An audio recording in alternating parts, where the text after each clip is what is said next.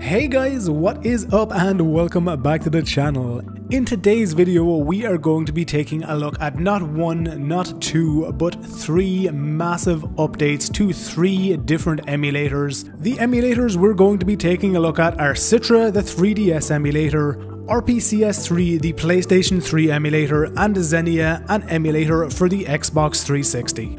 All of these updates are hugely significant both for compatibility, performance, and visual fidelity in any of your emulated games. To kick things off, let's take a look at Citra, the 3DS emulator, where they have delivered us a brand new updated Canary version that is going to make a lot of Pokemon fans happy.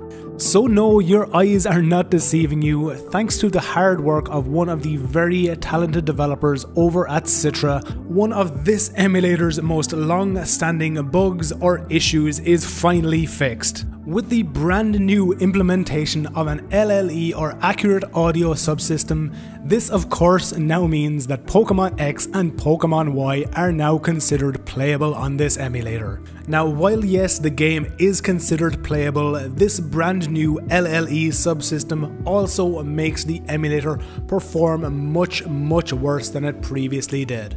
While you do not have to use this in games that do not require LLE accurate emulation, any games that do require it are, at this point in time at least, going to suffer very badly with poor performance. In the gameplay footage you have been watching so far, you may have noticed that I am only running at anywhere between around 6, 7 and generally at a maximum of 8 frames per second using this new LLE system. The reason for this poor performance is basically because only one developer made this entire audio system and it has basically not been optimized at all at this point in time. Instead, it is aiming to be as accurate as possible, and while yes, they are going to make lots and lots of optimizations, the build that you guys most likely have hands on with right now is probably performing much better than this preview build that I was given by the Citra devs. Not only is Pokemon X and Pokemon Y fixed in this brand new Canary version and with this brand new audio subsystem, but tons of other games that previously suffered with audio issues are now booting and much more playable than they ever have been on this emulator. As with all work in progress things though, it's going to take time and optimization and a lot of help and guidance from you out there in the Citra community, but hopefully in the coming weeks and months we will see this LLE and hopefully the faster HLE audio subsystem for Citra get vastly improved and much better game compatibility. For anybody who is interested, down in the description of this video I will post the actual FAQ or frequently asked questions blog. In that blog you will find pretty much any answer to any of the questions about the development of this brand new audio system for Citra. 90% of the credit and thanks for this brand new audio system really has to go to Wailele. Hopefully I didn't butcher their name too much, but they spent basically over the last year of their spare time completely developing this brand new audio backend from the ground up. Speaking for myself and probably for the entire Citra Pokemon community, thank you very much. Moving swiftly on to our next topic, let's take a look at RPCS3, the PlayStation 3 emulator, where we have seen a significant performance and compatibility update. So for any of you RPCS3 fans out in my community, you may already be aware of the fact that this PS3 emulator has been undergoing a very significant FIFO backend rendering upgrade. As you can see in the gameplay footage of Persona 5 running on this emulator and utilizing its 60 frames per second patch, we have seen significant performance uplifts in this emulator. Now, while on my own current system I am not able to maintain 60 frames per second, I have indeed seen an absolutely enormous performance jump in this and many of the other performance demanding areas, like right here in the subway or in many of the school districts. This is going to mean that for anyone who is struggling with performance, especially so reaching 30 frames per second, you are going to be getting a much better performance. Now, not only has Persona 5 seen absolutely huge performance jumps, but many other games also have. For example, as you can see right here in Ratchet and Clank Tools of Destruction, we went from getting around 4 to 5 frames per second in this introduction area when looking at the city, to jumping up to around 15 frames per second at worst, and generally staying in and around 30 to 40. For anybody who's familiar with the future series Ratchet and Clank games, you will be aware of the fact that they run at a dynamic FPS cap. This basically means that if you are able to maintain 20 FPS or over, your game is going to run at 100% or 1x speed, meaning that you are going to have a very good gameplay experience. In the next few days and weeks, we are going to see even more updates merged that are going to make this game, Tools of Destruction, even better. For example, right now in the master version of RPCS3, this game currently crashes whenever any of your weapons get upgraded. There is currently an update for this emulator getting ready to be merged that is going to completely fix this issue and many other visual and performance problems. Not only is this Ratchet and Clank title seeing upgrades, but the HD remasters of the PlayStation 2 Ratchet and Clank games have also seen an absolutely enormous performance and visual fidelity update. For anybody who would have watched my videos in which I covered this game probably about 2.5 months ago, you would remember that in this title and in any of the PlayStation 2 Ratchet and Clank games, I suffered with absolutely horrendous performance drops, especially in busy urban areas just like this one. As you can see in the gameplay, I am now being locked to a consistent 60 frames per second, a performance update of well over 300%. Now, while I am mostly showcasing these Ratchet and Clank games, mostly because they are some of the most demanding games both on this emulator and on the PlayStation 3 platform, many other demanding games have also seen performance increases, for example, The Last of Us and Red Dead Redemption. While those two titles I just mentioned are getting performance increases, they are still unfortunately very unstable in this emulator at this point in time at least, and still cannot be considered playable. It's not only performance updates we've also seen significant compatibility improvements also. For example, we have seen a host of updates added for not only Kingdom Hearts 1.5 but also 2.5 HD, bringing these games back into the playable division of game titles for this PlayStation 3 emulator.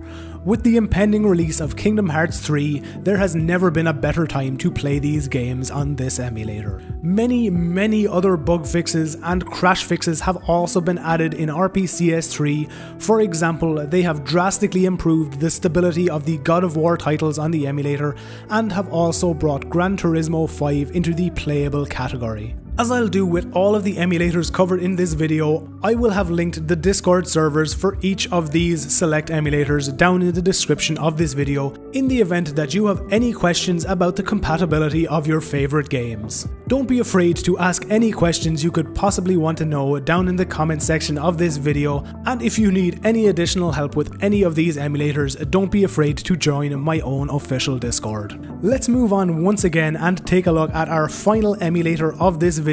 Let's take a look at Xenia, the Xbox 360 emulator. So while Zhenia is, by my own self-admission, an emulator that I cover far too little on the channel, it has also been seeing significant updates in the past few weeks and months.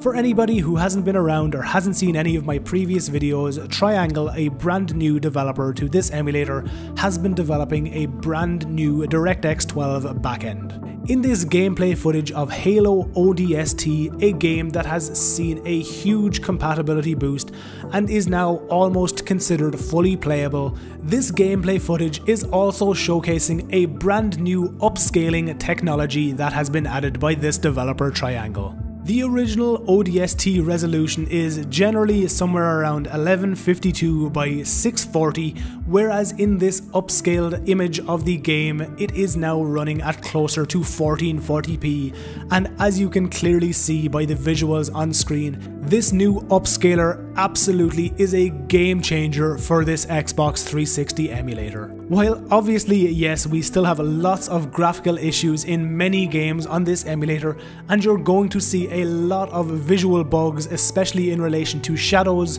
reflections, and some of the lighting in many of these scenes. The fact that we're running anywhere near over 10 frames per second in this title at this point in time is absolutely mind-blowing. While yes, these upscaled cutscenes look very good, it becomes so much more apparent just how much better these games are going to look. And while yes, the fact that I am dropping down into the low 10s and generally stay at around 20 to 21 frames per second in gameplay, it must also be remembered that this is the very first implementation of this upscaling technology, and it is going to be optimized a hell of a lot more.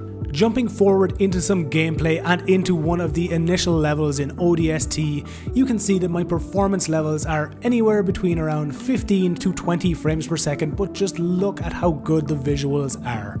Only about 2 or 3 months ago, this game wasn't even booting at all, and even at its stock resolution of 640p, we were struggling to get 10 frames per second, while now we're getting 15 to 20 when running at 1440p. You can even see that it's not the emulator that's bottlenecking my performance at all, it is actually the fact that my GPU is running maxed out at 100% at all times, and this GPU bottleneck that I am seeing in my system is what's keeping me from the 30 frames per second cap of this game. If I swap back to the stock resolution that this game runs at around 640p, you can see that I am easily able to maintain this 30 frames per second cap practically at all times. And when we consider the fact that, as I've previously said, this game was not even slightly playable only 2 months ago, it really just does go to show how much work has been put into this emulator in the past while. Many other big 360 games are now also showing signs of life and have seen massive improvements to their rendering of 3D.